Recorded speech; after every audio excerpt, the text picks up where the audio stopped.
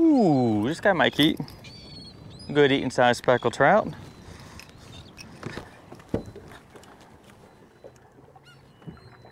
And it is.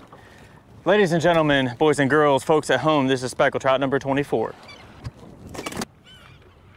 Can I catch speckled trout number 25? Can we polish off this limit and call this fishing trip a success?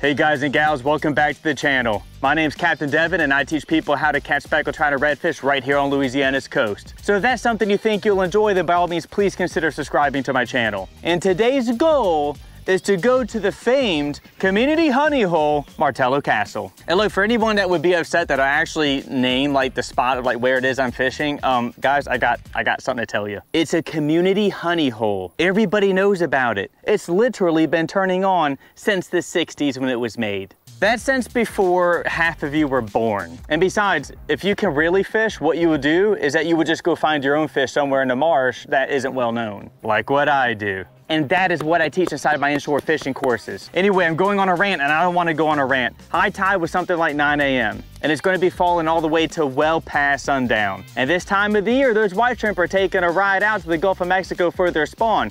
So what I'm going to do is fish that last half of that falling tide at a big pass like Martello Castle. And I'm hoping to catch a limit of good eating size speckled trout.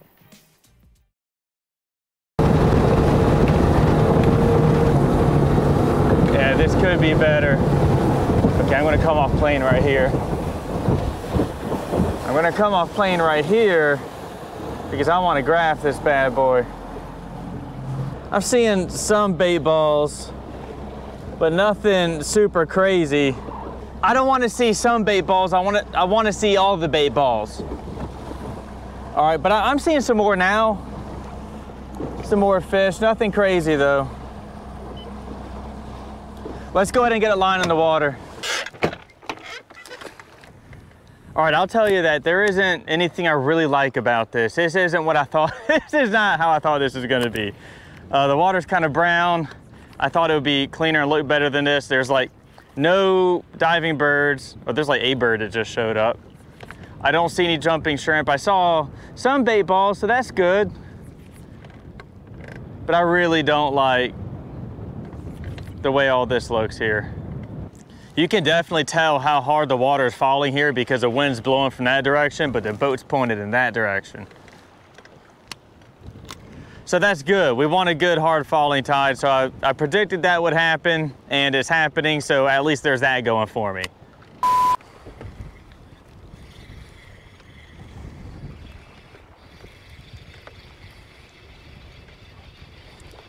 Well, it's a smaller white trout, and I'm here for speckled trout. Listen, if I caught like 100, 12 to 14 inch white trout today, right now, I'm all right with that. But let's cast back out and see if we can't catch a speckled trout, like a lot of them. Thanks, buddy. Come on, Mr. Seagull. Show me where they at.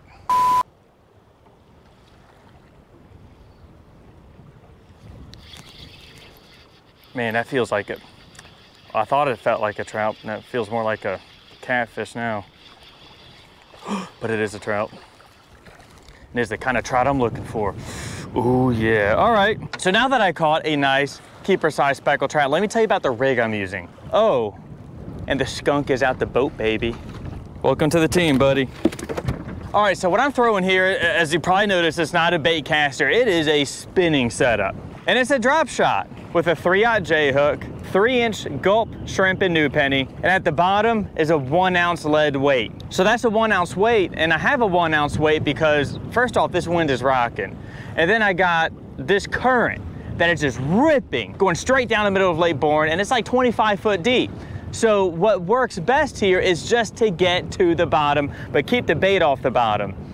Even with a 1/2 ounce jig, it's kind of tough getting down there, and then I really don't want to throw anything heavier than that. I mean, I could, and it could work, and I could catch them, but why would I do that when this is working? This is what I call my heavy drop shot rig, and you will find a detailed description of it in this video right here.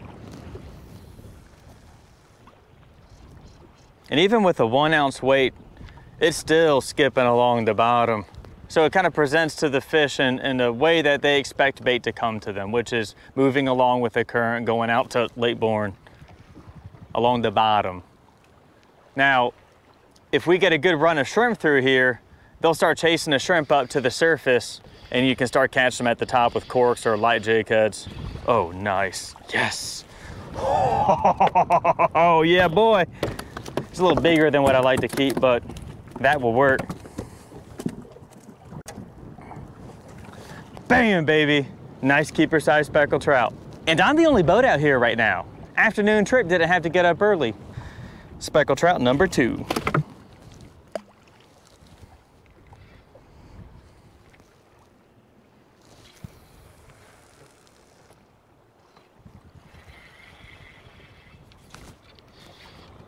If this is a trout, it's a nice one. Boom, man, called it, huh? Yeah, this reminds me, I probably ought to fish with gulp more often. I used to fish with gulp all the time, but there's a problem with gulp, and that problem is that it just tears up so easily. So something you can do is put it on whatever hook it is you're gonna fish it with. So what I'm saying is that you can put the gulp on a jig head or hook, whatever it is you're gonna fish with it, put it on there the day before and let it dry out a little bit. And it becomes like a jerky almost. It becomes a lot tougher, it doesn't tear as easily, it lasts much longer. If it becomes too dry, you can always put it back in the water and it'll soften up a little bit, but still be significantly tougher than what it was coming out of the package. Speckled trout number 3, baby. Boom.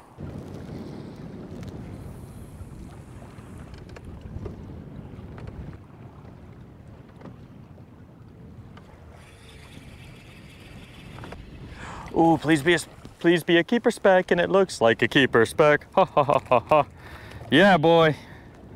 That's what I came here for. I'm gonna measure them just to be sure.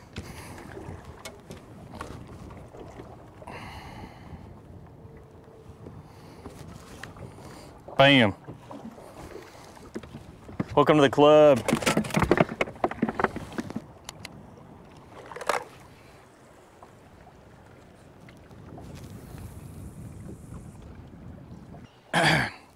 Now there's like, I don't know, like 10 birds diving behind the boats. That's good.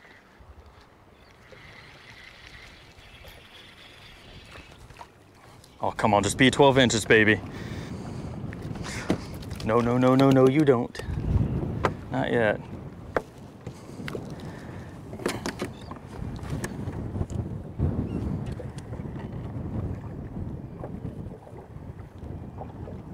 Man. He doesn't make it. Back in the water you go.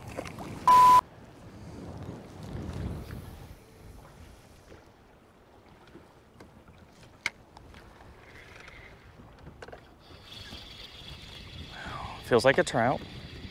Oh, buddy, that's it right there. Auto release into the boat. And that's a keeper all day long. Welcome. Get back out there.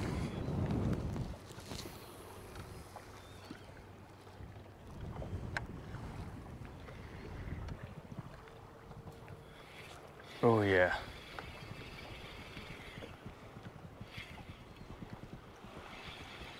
What the heck? Whoa, whoa, whoa, whoa, what's this?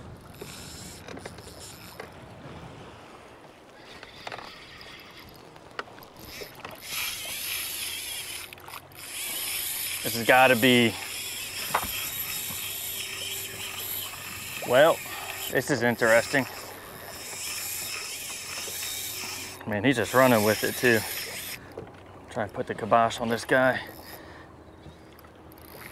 Ah, man, I really wish he wasn't going around the boat like this. Okay, fish, I gotta do something about this fish. Because I need all this line back.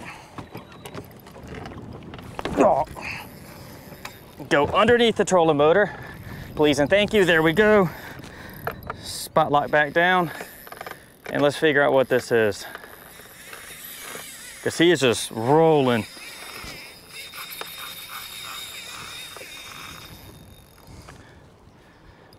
Oh man, this ain't good. Cranking this drag down and either that line will pop. Yep, there we go. I'm not interested in land. Guys, I mean, that was, what in the hell? Okay, something's crazy. This is crazy. What the hell? All right, this is what happened. I felt something hit that was like a speckled trout, and he's right there. I'm about to flip him in the boat. I felt something hit that was indeed a speckled trout.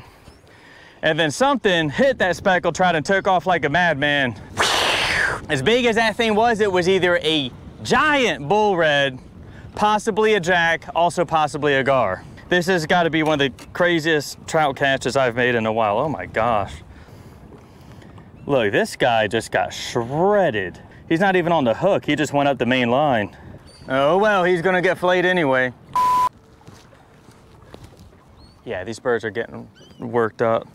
Good, good, good.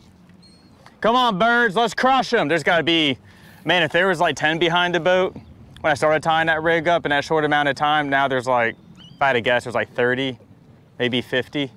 But you know how it is. You can have one seagull find a potato chip in the water, and then there'll be 20 that'll show up and they'll start fighting over it. Ah, bird, stay away from that. Don't you even. We're not doing this. Nope. I'm not unhooking a bird today. Man, you know what's so cool is that earlier, right here, like I didn't really see a whole lot on the graph, but I'm looking now, and let me show you all this. Now you can see, look at all that red right there. Look at all this right here. They're starting to show up. They really like, I personally believe during this time of year, that last half of a falling tide, that's best. Now, I wasn't here at 9, 10, 11 a.m. so I don't know for sure, but off the years that I've been doing this, I would much rather be here for the last half. In fact, I have a fishing trip review inside LAFB Elite for about this same time of the year in 2018, where I fished this spot first thing in the morning, and I caught a limited speckled trout, but I had to scratch them out. That feels awesome right there. I had to scratch them out. But then I came back later in the day at like 2 p.m. or something like that and just walloped another 25 on a jig, and it was pretty much every cast action. It was good. Didn't catch any sail cats either. Another freaking sail cat, man. I'm gonna try and throw a jig now that the birds are cranking up a little bit. Ooh, come on now. That feels good. Oh yeah, boy. That was awesome. I love it when they jump like that. Da, da, da, da, da. Caper. That's speckled trout number 7. Come on, stay hooked up, stay hooked up. Oh, oh, oh! That was a nice trout too. Stay hooked up, come on, baby. Bam. Auto release. 12. Welcome to the club. Speckled trout number 8.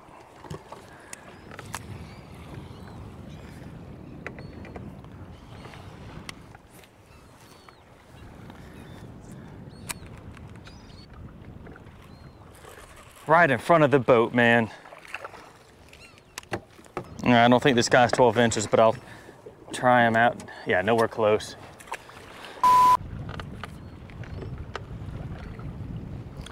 Jumping shrimp right there. Yeah, baby. That's what I want to see. Yes. Oh, right underneath, again, underneath the boat. Oh, he might have been 12 inches. If he was close. I can see fish on the graph, and I just don't want to have to relocate the boat. I hate having to move it. Sometimes I feel like if you're catching them this close to the boat, then just keep doing it, man. This guy ain't 12 inches, but he is a speckled trout, and that's good. I think things are cranking up. Things are definitely heating up. Come on. The line just kind of loaded up there. It wasn't really a thump. I didn't see it move. It just got heavy. Spit it, spit it, spit it. Maybe not. Man, he's right on it. Boom. Speckled trout number 9. So this could be a little repetitive. I cast out, boom, get slack out, get that jig to the bottom, bounce it back to the boat, maybe let it swing wide and sideways, parallel to the boat, and then the cast is complete. I reel back in, I do it again, and I do it again and again until I catch a fish. If I do it like 5 times, I don't catch a fish, I'll just cast somewhere else. It is good to fan cast around the boat, but it seems like right here, I'm doing pretty good, so I'm just gonna stick with that. Ooh, uh-oh. Nope, never mind. He came off. Come on, stay buttoned up, baby. That feels good. Oh, so, yep, that's what I want. Boom. Bam, baby, that's good keeper-sized speckled trout right there. And this is speckled trout number 10.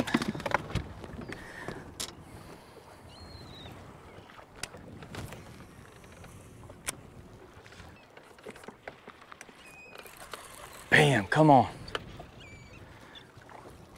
Another speckled trout right there, cast right back out.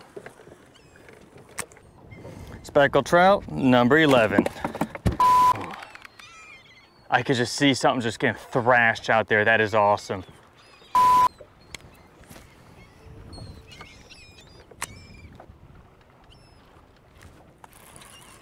Ooh, it feels like a cat.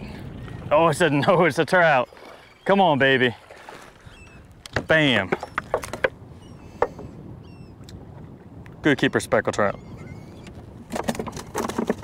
That's speckled trout number 12.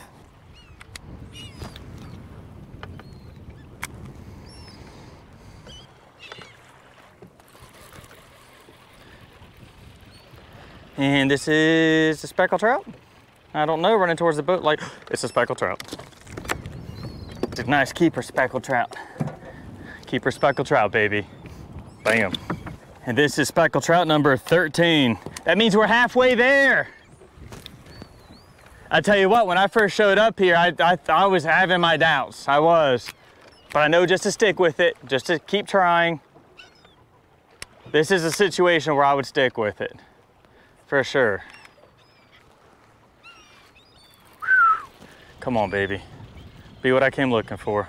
Oh, it's coming to the top. Wow. Boom. Right there in the boat.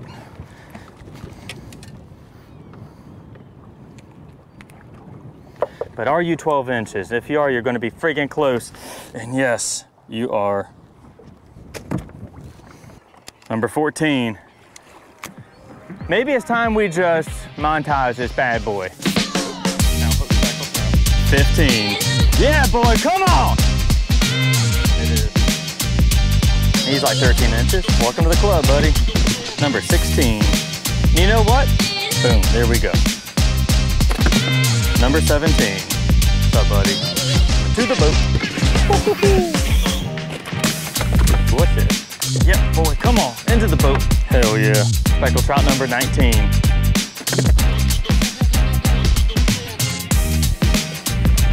Come on, baby. Oh, yeah, speckled trout. Speckled trout number 20. I'm pretty sure it's a trout ski, and it is. Bam, baby. Number 21. Oh, and he came off right there at the side of the boat. Oh, I'm not that worried about it. It's not like, you know, these are like big wall hanger fish or anything. They're swimming sandwiches, let's be honest. Get into the boat. Speckled trout 22. Oh, well, bam. Number 23. Ooh, this guy might be speckled trout number 24. Nope, nope. We got an escapee. All right. Can I catch speckled trout number 25? Can we polish off this limit and call this fishing trip a success? Can I go home and call myself a man? Ooh, that feels good.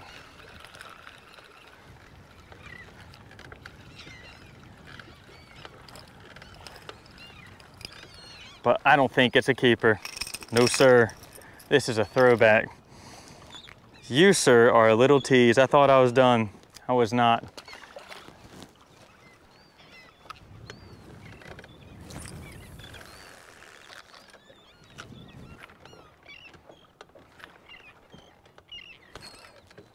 Oh, this has to be a sail cat. Hit it way too hard and it's digging straight down. Oh, it's a big dumb one. Oh, he came off auto release, thank goodness. I think speckled trout number 25 just wants to be caught on a jig.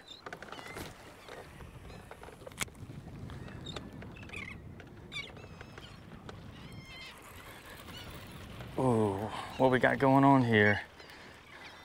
Line just kind of loaded up. Could be 12 inches. Buddy, we're gonna see if you're the one. Okay, so boom. Dang it! Ah! 11.8.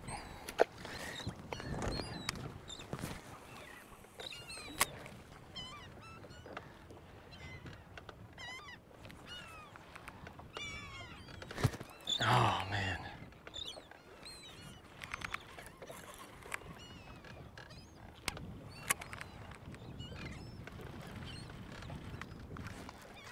On the retrieve.